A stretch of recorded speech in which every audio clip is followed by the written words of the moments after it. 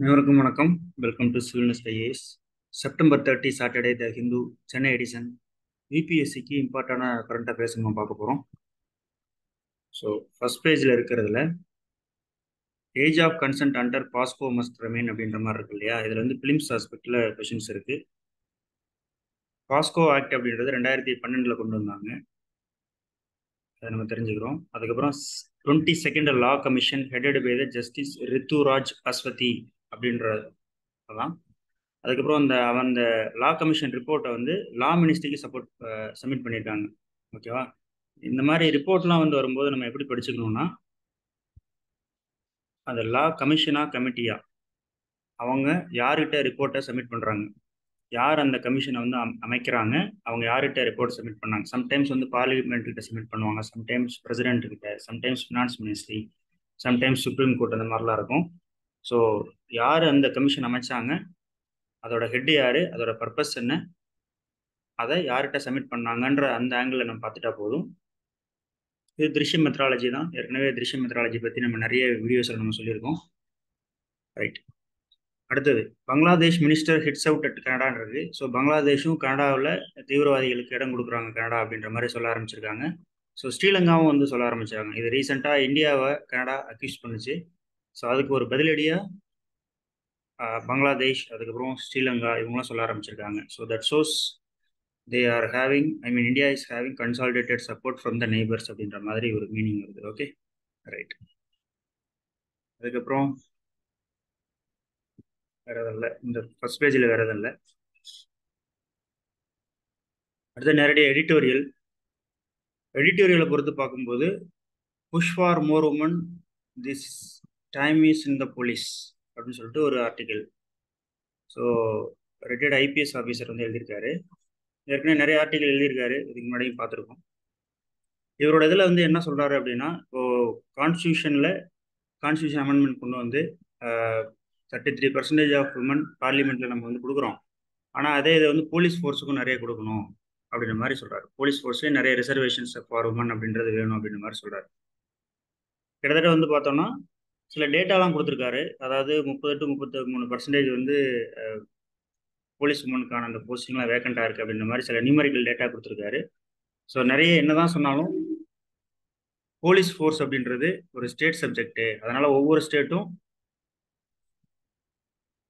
விமனை போலீஸில் சேர்த்துக்கிறதுக்கான ரிசர்வேஷன் கொடுக்கணும் அப்படின்ற மாதிரி இதில் சொல்கிறார். அவ்வளோதான். ஓகேவா?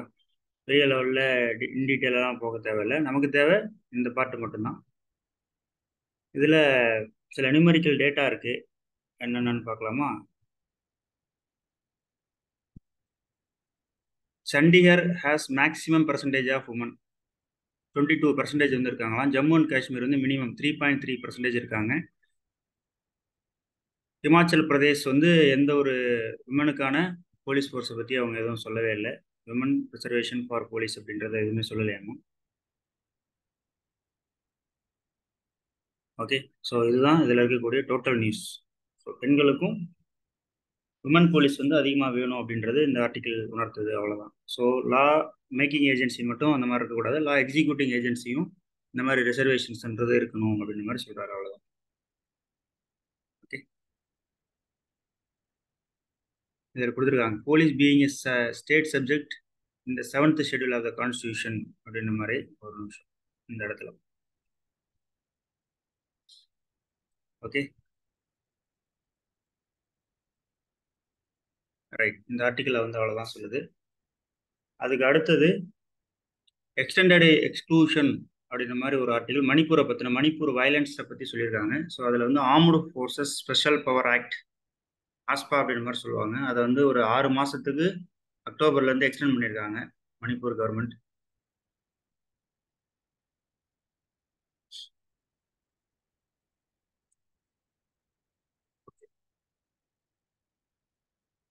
ஸோ இந்த ஆஸ்பா ஆக்டை பற்றின ஒரு பேசிக் டீட்டெயில்ஸ் எல்லாமே படிச்சுக்கங்க. பிலிம்ஸ் மெயின்ஸ் இன்டர்வியூ சம்மந்தமாக வர்றது இதில் பெருசாக கொடுக்கல. ஆஸ்பா பற்றி வரும்போது நம்ம பார்த்துக்கலாம். ஓகேவா? எந்தெந்த நியூஸ்லாம் நியூஸ் பேப்பரில் வருதோ, என்னென்ன விஷயங்கள் வருதோ அதை பற்றின பேக்ரவுண்ட் கொடுக்கும்போது நம்ம படிச்சுக்குவோம். ஓகேவா? ரைட்.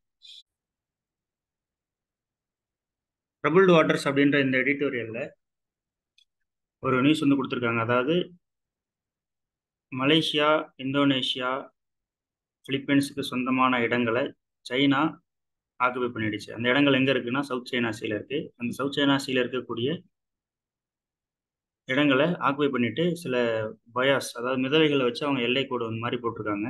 சைனா அதை வந்து ரிமூவ் பண்ணிடுச்சு பிலிப்பைன்ஸ் ரீசெண்டாக.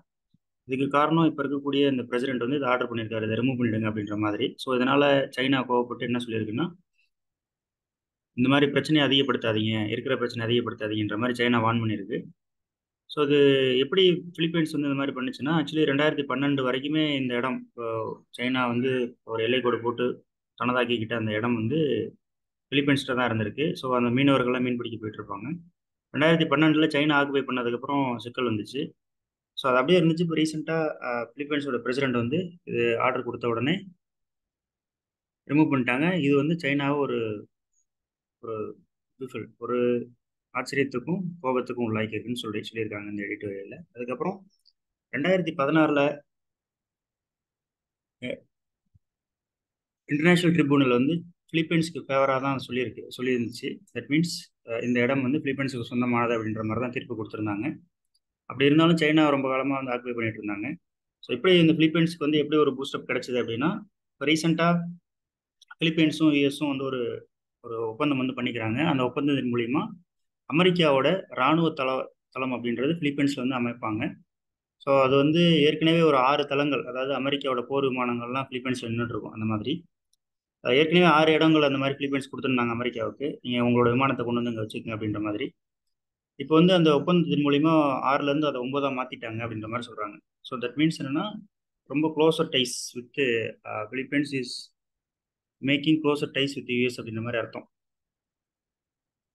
ஸோ இதனால் நாளைக்கு ஏதாவது ஒரு ப்ராப்ளம் வந்துச்சு அப்படின்ற பட்சத்தில் இது வந்து ஒரு சைனாவோட கண்டெய்ன்மெண்ட் பாலிசியாக வந்து பார்க்கப்படுது.